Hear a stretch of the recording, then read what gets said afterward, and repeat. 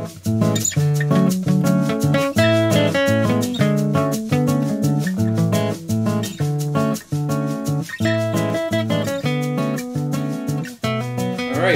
to Mead Tasters. Today I have my special guest is Mark Zambron. Mark, thank you for being with me here today. Absolutely, Christian. This should be a lot of fun. Be a good chance to taste a few meads from across our nation here. That's right. It's my pleasure to have him. He is a certified BJCP beer and mead judge. So it's great to have him and his expertise to be able to talk about these meads today. And so these meads are from Hierophant Meadery in, of all places, Mead, Washington. So Washington State, the city is Mead, and Hierophant is run by Jeremy and Michelle Kyncl. And you can see them at hierophantmeadery.com. And I encourage you to go there, check out their website, check out all their meads. They have a large display of meads that they specialize in metheglins and botanicals. So they are herbalists, and because of that they have a love for plants and different botanicals that they utilize in their meads. So we encourage you to go there and check them out. Now this is part 1 of 3 because we do have 6 of their meads, so we're going to just taste 2 for this session here, and then we'll do 2 more for part 2 and 2 more for part 3. And I do encourage you, I am going to have an interview with Jeremy and Michelle after these videos come out, so that if you listen to that podcast, you'll be able to get the scoop more on them and the meadery itself. So right now we're going to be tasting a session mead. It's called Pacific Northwest Chai. Okay, and this comes in at 5.5% ABV, and it's a carbonated honey wine with chai spices, botanicals, and Pacific Northwest mushrooms added. According to the website, the mushrooms are Reishi, and just let you read what they say. Reishi mushrooms, local botanicals, and masala chai. And it's carbonated, and that's a special winter treat. So we're going to taste that one, and we're also going to taste the Mazer gold medal winning Hawthorn Tulsi mead.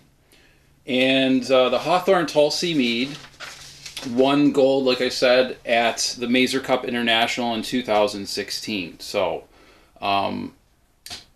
Hierophant has a very strong reputation in the mead community, and it's our pleasure to be able to taste these meads today and promote good mead to everyone out there, and as well as have fun tasting these meads. So. Absolutely, Christian.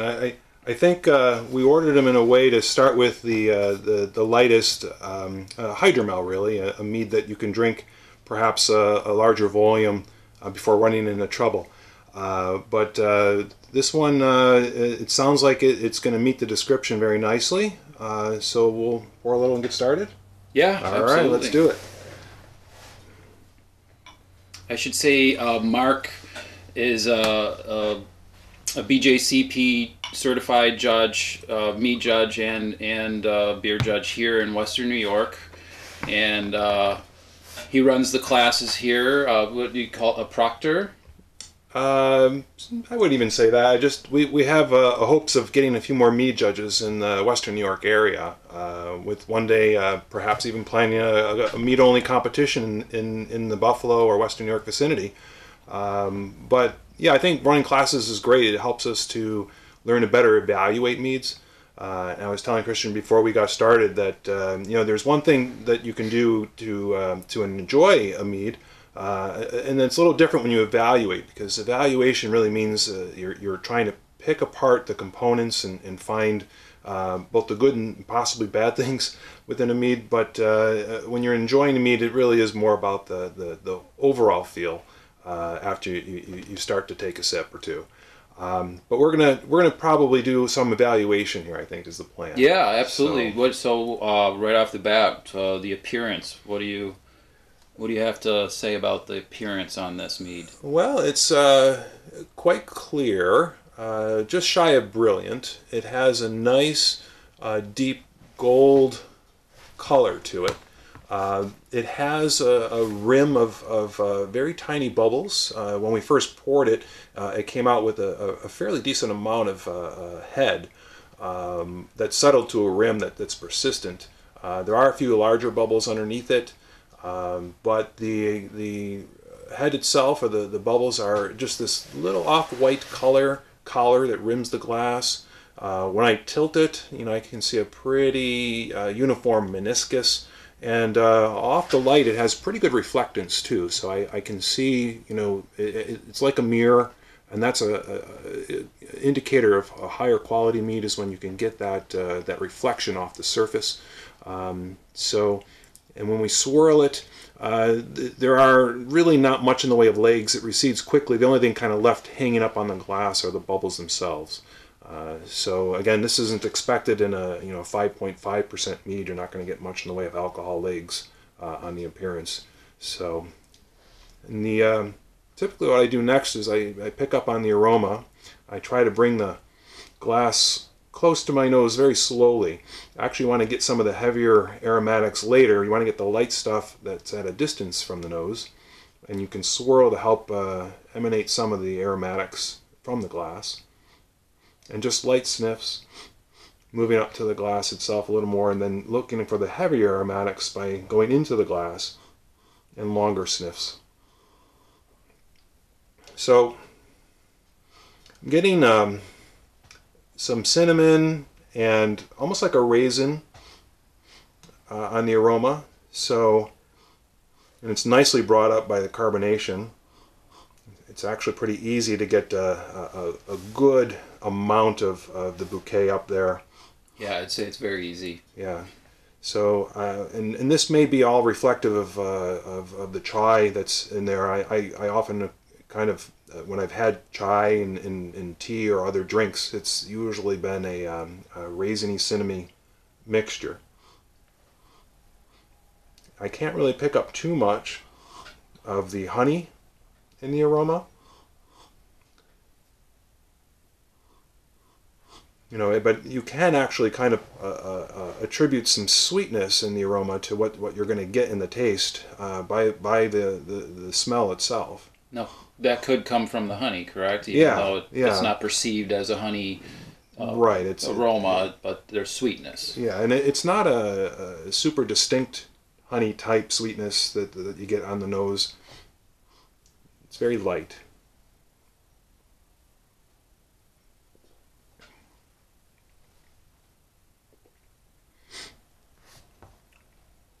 Well, definitely a cinnamon raisiny flavor comes through.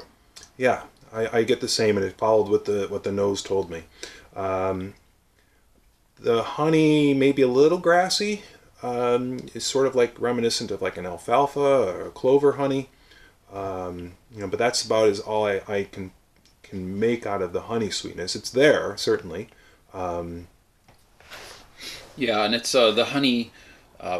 There's no varietal that's declared on the bottle, so assuming it's a Pacific Northwest, you have to assume it's a wildflower if they don't specifically say. But right.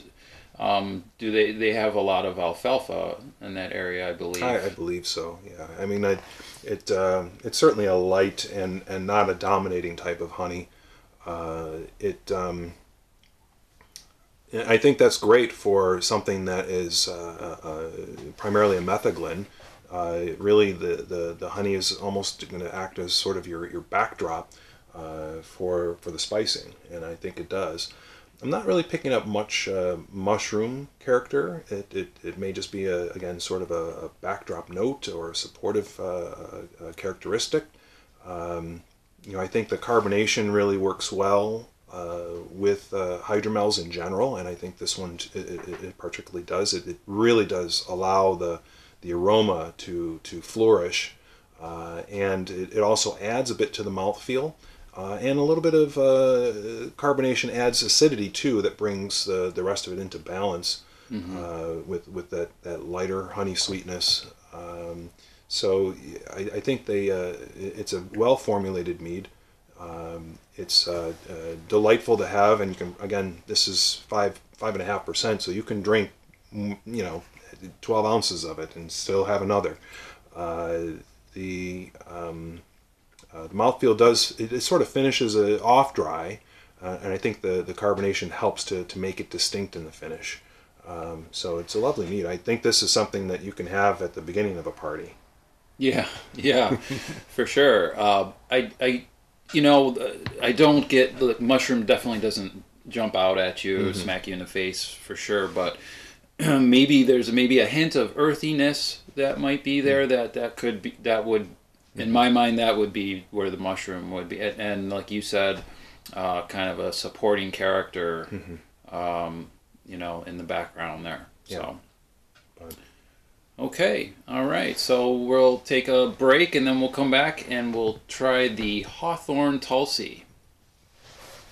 Okay, and so we're back. Now we're going to taste the Hawthorn Tulsi metheglin mead, which I'll just mention real quick again that Hierophant Meadery specializes in metheglin meads. Being plant people, they like to use plants, and metheglins are herbs and spices in mead. So this, again, like I said, was a Mazer Cup International Gold winner in 2016.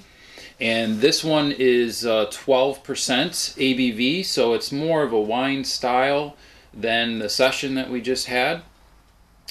And we'll go ahead and pour it. All right, I'm looking forward to this one. Yeah.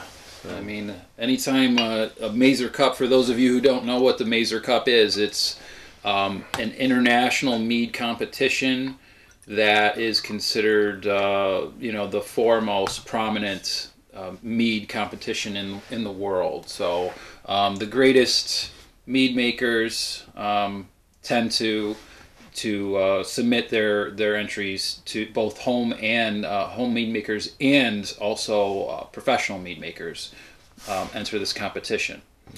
So, having said that, let's remark on the appearance. Yeah, this is a brilliant, and I mean brilliant. It's quite clear. There were just tiny, scant number of bubbles in the pour, and I think it's just related to the pour. But it has a nice light straw color to it. I think when they describe honey, they would almost say it's it's not water white, but it's certainly a very light straw type color. It has again excellent reflectance. I can make out things on my ceiling and my shed here that are really crystal clear, and it has a very uniform meniscus. So usually we look at the meniscus to see if there are signs of like oxidation, where it will start to sort of brown at the edges, and I don't see anything of that sort. And then when I swirl the glass, there are definitively legs on this mead that recede, with medium acceleration. I would say, they're not dropping quick nor slow. For those of the people out there that don't know what legs are, could you just comment on that real quick? Sure.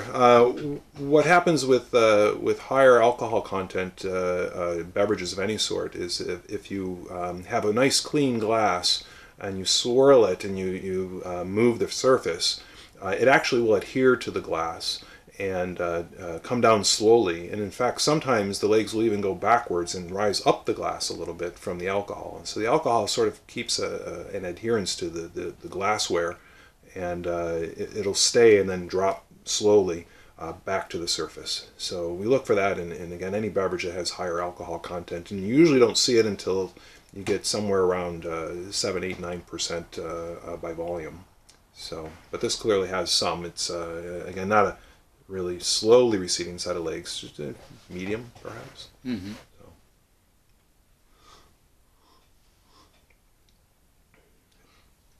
So, the aroma and bouquet To me, I'm getting a white wine Mm-hmm. off that.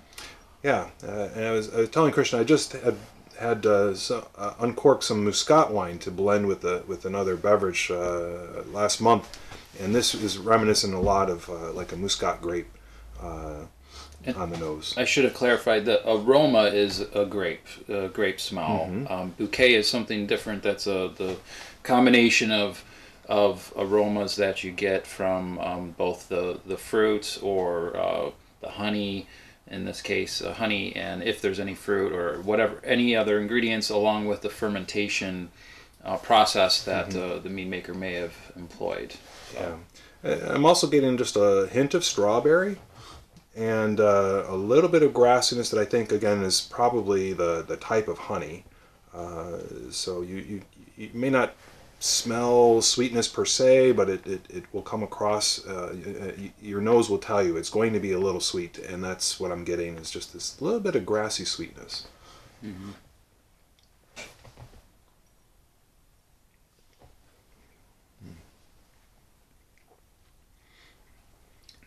And the flavor follows.